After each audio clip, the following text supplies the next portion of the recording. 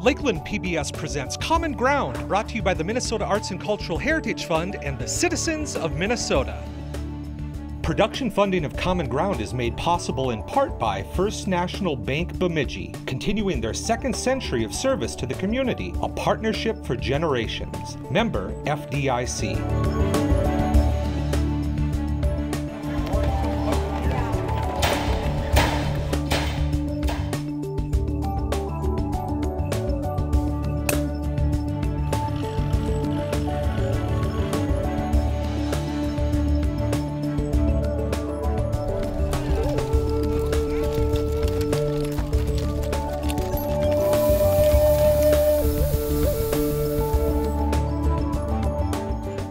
Welcome to Common Ground. I'm producer-director Scott Knudsen.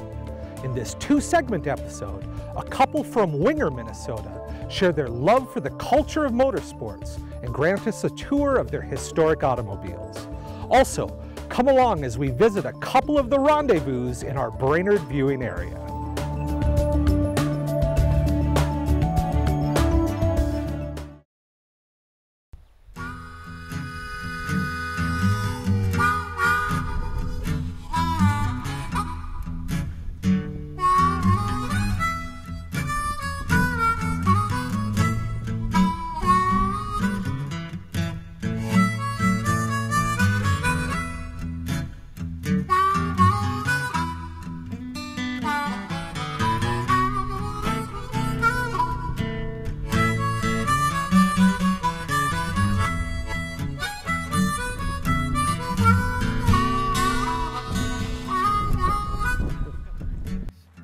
This is what I haul my race truck with. Yeah, we really like it out here. I have 20 acres. Oh, nice. Yeah. It's just a full-time job keeping the yard. Lynn and Sara have been my friends since early teen years. Both of them are the most interesting people I've ever been acquainted with. Working with Lynn and Sara out here in the shop that they've built, it's a fun experience because it's like working on a TV shop, but you're, next to the shop next door, They were made for each other. They're a couple that really can put on a show. Well, he has a lot of wisdom. He's been racing cars and selling car parts and doing body work for years. And you pick up when you were young, we started when we were 14. And he helped us with stuff, when he didn't have to give us time, he gave us time, and helped us all the way through, learning and just seeing what he did and things like that we learned from him, And he did pickup pulling and car racing and parts, and just a good friend, good person. Lynn is a very savvy businessman. I've always felt he's been honest, very, very well thought of no matter where you go. They've introduced a lot of people into the car club, and the one thing about Lynn that's fun is that if he knows you're looking for a car, he knows where all the cars are in the barns and the tree lines, and he's always looking for a car for somebody, and when he runs across one, the bell goes off and it's like, oh, I know who wants that car, and he's good about finding stuff for each one of us. Hi, I'm Sara Lucken. We're in Winger, Minnesota at Lucken Motorsports. I'm married to Lynn Lucken, and we've been into racing and cars and custom cars, hot rod truck pulling, for as long as we've been married, and that's a few years. Motor competition and anything to do with cars has been very exciting to us. We've met so many wonderful people interested in cars also. We've traveled all over the United States and Canada with our sport. And our whole family has always been involved in motorsports and still is. Lynn and I were very young when we got married, and our determination was to make it. We were determined to make it. We had the same type of goals in mind. He was the one that was interested in cars, and of course that grew on me. And as he was successful and our kids were growing up, I decided I would join this group. We did have a lot of fun. We pulled for 10 years on the circuit, and we had a successful, fun, adventurous, and safe 10 years of truck pulling. I had a good friend who got me started. He asked us to come to a pull at the fair in Detroit Lakes. And when we heard his truck start, I immediately turned to my husband and said, "That's what I want to do." And we were off and running.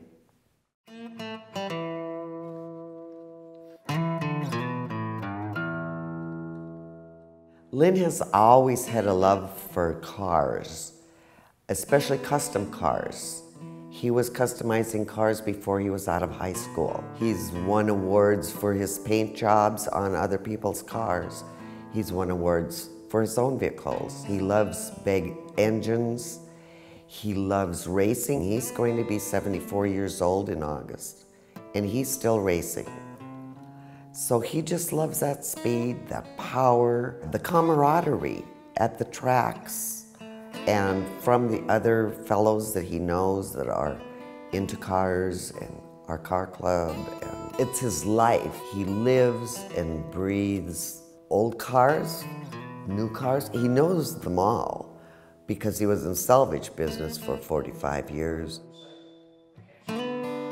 In Winger, Minnesota, we have put up a shop for all our memorabilia, and Lynn is going to take you on a tour as we speak.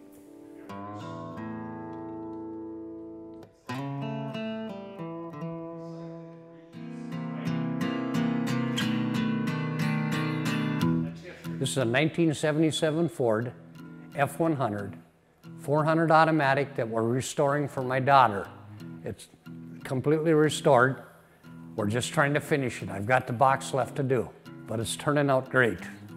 It's an original 1977 Ford, one owner, that I bought in Hawley, Minnesota. It's a green metallic with a silver insert. It's going to be all original other than restoring it. So it was in the barn when I got it. And the motor was stuck, they said, so I bought it that way, brought it home. We pulled the spark plugs out of it and put Marvel Mystery Oil in it. The next day we got it loose. It runs absolutely brand new. There's the inside of the truck. There's still parts sitting in there to put on it, but it's very, very clean. That's just the way I got it. Haven't done nothing with it. The guy bought it, used to go to Arizona every year, haul his Harley, come back. He passed away. I bought it from his daughter. She said she couldn't afford to fix it, so that's how I ended up with the truck. And I said I'd never buy a car on the internet, and I ended up buying 2 of them, so there you go. But everything else is original, the bumpers, the grill, everything, all the sheet metal. And I'm trying to get the box done. There's the box, it's ready to get painted. There is a lot of factors you have to take into consideration when you paint stuff. You have to go by the humidity in the air, because the humidity is not good for it. You want good drying time, and mostly when you're spraying clear, it has to be just right. It should be quite a truck when we're done with it. My daughter's pretty excited about it anyway. All 3 of my children are into hot rods. It's great, and they're really involved in it. So, back when I was really young, I worked at a gas station when I was 12, and all these hot rods had come from Grand Forks. I lived in Mentor, and I just got into them. After 14, when I started racing and had a car, I had a job, so I was making money. And there was a gentleman in Mentor that was in the scrap business, and he cut a deal with me. He asked if I knew what aluminum and copper was, and I said, yes, I did. He said, well, how about if you come and go through my scrap pile and we'll split? Wow, what a deal for me. Then the guy said, ooh, you're making too much money, Lynn. I said, no, the thing is, I know what that stuff is. Nobody else did. I said, look at what I made you. He wanted to cut a better deal, see? And I said, no, deal's the deal. That's the way it ended up. So that's why I was able to do some of this stuff. And I had a job all through high school, so. I only race 5 to 8 times a year, but I truly enjoy it, or I wouldn't do it. Between racing and restoring, that's a tough decision. I guess I'd have to say restoring. In the building here, I keep some of my memorabilia. In the work area here, it's just all got history behind most of it. We're going to go in the showroom back here where I have a few hot rods and show you what we have back here and explain a little bit of it. We'll start with the 56 Thunderbird that I give my wife at our 40th wedding anniversary. And it's just an awesome car. We take it to car shows. It's got a 292 with an automatic, and it's just a nice car. I've just put new tires on it last year. So, yeah, it's been awesome. We just got done servicing it, so it's ready to go to the car shows. Well, this is a 1963 Falcon. It's the first year they come with a power roof and a V8. And it's got a worked over 260 cubic inch motor that runs excellent. It was a one owner when I bought it. I bought it out of Minneapolis in the garage. I seen the back end sticking out when I was driving by in my truck, and I drove in and said, "Is that car for sale?" And he said, "Well, yeah, maybe." Well, I said, "I'm a player." He told me a price, and I bought it right there. And I had my buddy with me, and he thought I'd lost my mind. "What are you going to do with that old car?" I said, "I've been looking for one of them forever." There it is. That's Sara's too. This one here is my daughter's car. This one is a 66 Mustang 2+2, and we put a 2008 Mustang GT 4.6 in it, and we pulled it back out, and now we're fitting everything, and it's going back in. That I hope to get done. This, me and my friend Danny Hole done 3 years ago.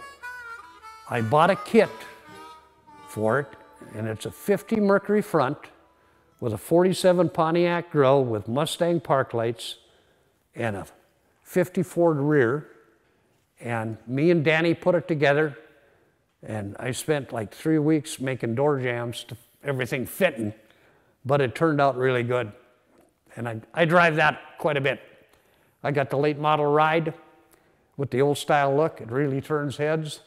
It's got a 3.8 supercharger on it with a 5-speed, and it goes down the road real nice. You know, a lot of these parts that I come into down at the yard will work on these cars, and that's why we done that. We're going to a 1957 Ford Custom 2-door that's kind of special. I'll open the hood here so Scott can see what's in there. It has a 390 board 40 with a good set of heads on it, and it runs real well. It's lowered 4 inches. It's got a roll pan on the back, and it's got color-keyed front bumper with the bar grill. It's a nice ride. It's got a 05 Taurus interior, all leather, buckets and floor shift. It's got power doors on it, power trunk lid. It's all functional and all works. It's really a fun ride. This is my baby. It's a House of Colors color. It kind of changes colors. It's a lot of metallic in it, deep burgundy color. That's all trophies from car shows, racing, truck pulling. We have a lot more, but we only have room for so many. Some of them are pretty hard earned. And then I got a Hall of Fame ring. This ring is for dirt track racing with a F-150 Ford pickup. And I have 2 of them. I have one for 2003, and this one is for 2012. Yeah, it's been a good run. I still go at it, so. To me, racing is an adrenaline rush, big time. I haven't lost it after all those years. I still have that 30-year-old head with that old body. My father worked for Burlington Northern, section foreman, and my kid brother worked for the railroad, and my older brother Earl owned the truck yard down at the yard down here, and none of them were into hot rods. I don't know how to explain it. I've been in it since day one, so, and love every minute of it.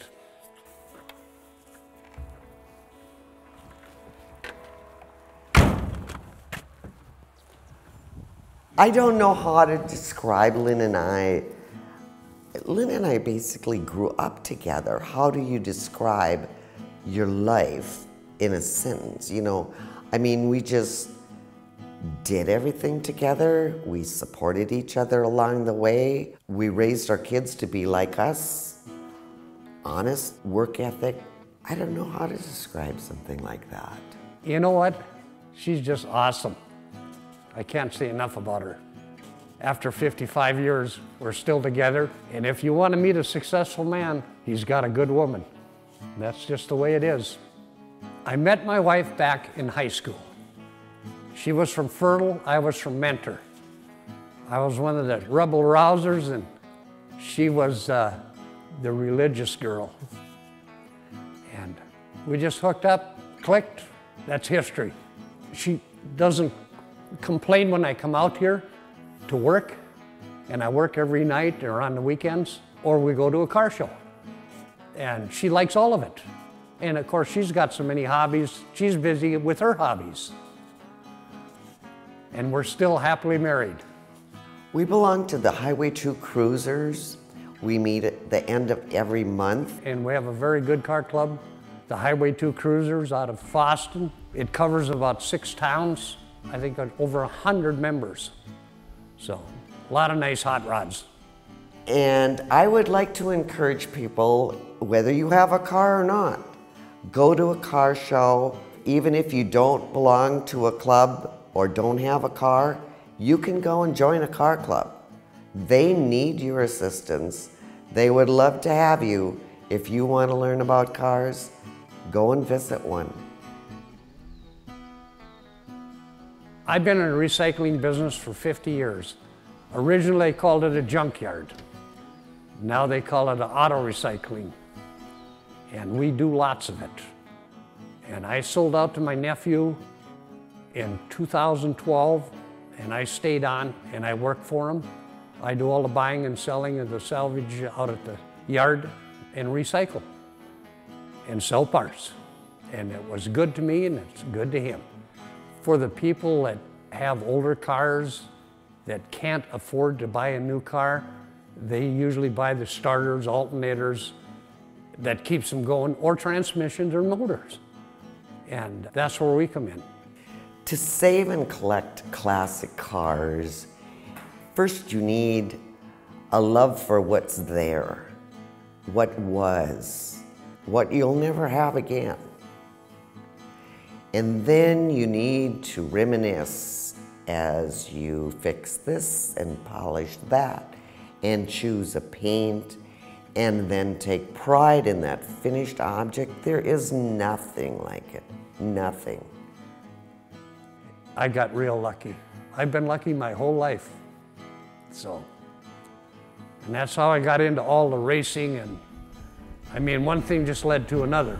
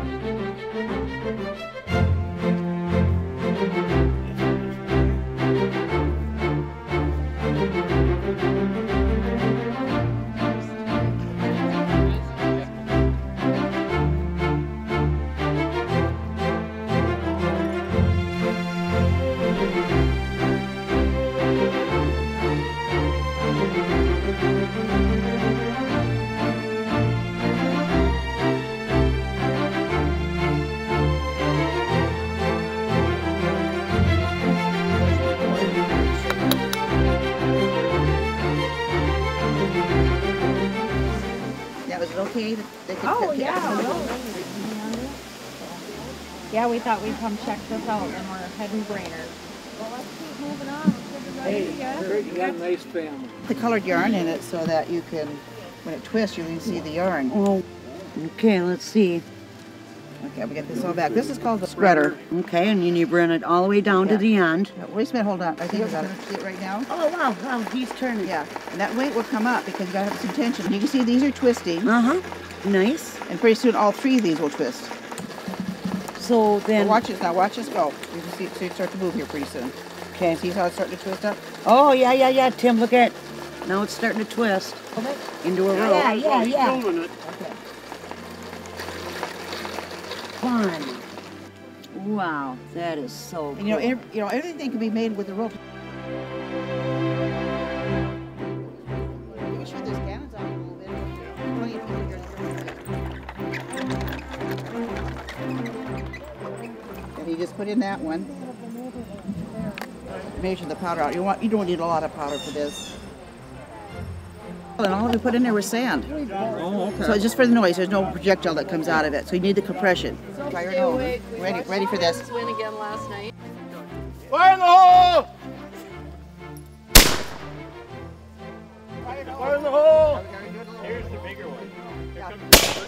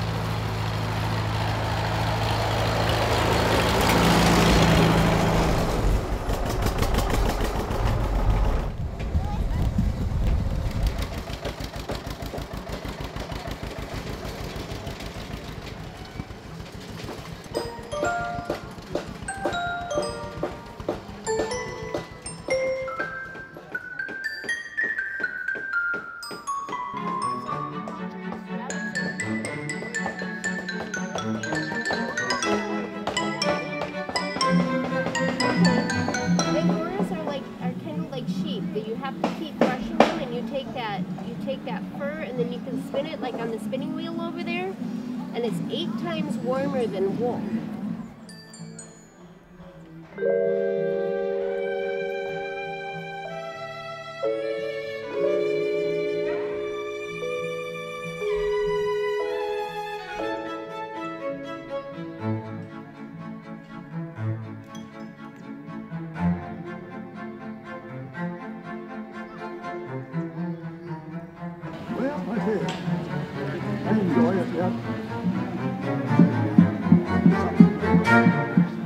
Good to see you. Good luck to you. Thank you. You too. Betcha. Have a good time out here. Okay, you too. You too. Take care, sir. Yep.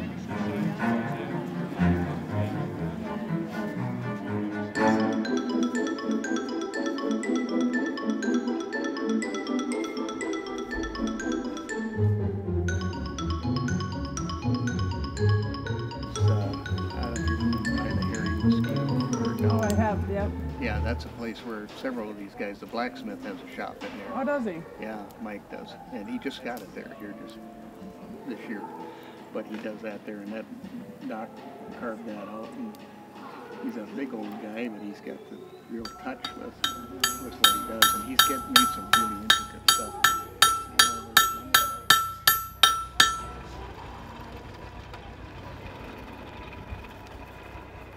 Rain dance. And I'm going to come in and forward the edge a little bit and start spreading it. I'm going to use the heavy iron. Many feats of daring do in the Undying Circus. Everything in it, down to the hour, the second, the minute.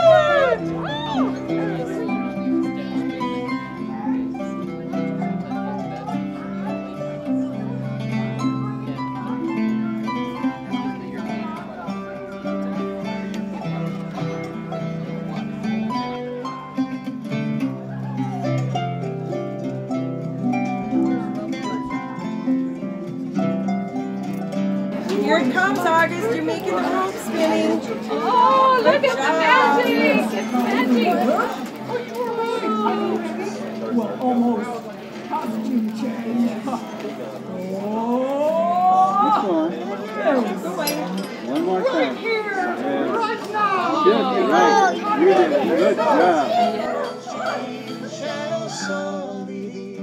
Thou soul of love and bravery, thy songs were made for the pure and free. They shall never sound in slavery.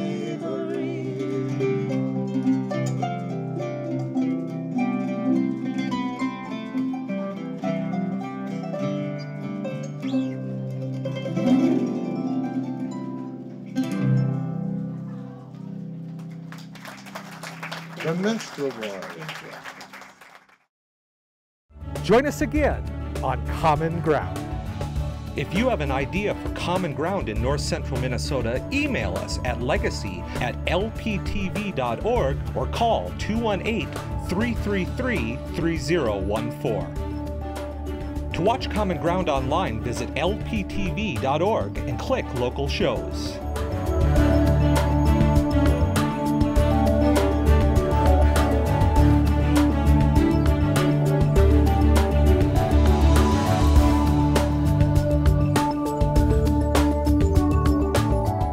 Episodes or segments of Common Ground, call 218-333-3020. Production funding of Common Ground was made possible in part by First National Bank Bemidji, continuing their second century of service to the community, a partnership for generations, member FDIC. Common Ground is brought to you by the Minnesota Arts and Cultural Heritage Fund, with money by the vote of the people November 4th, 2008.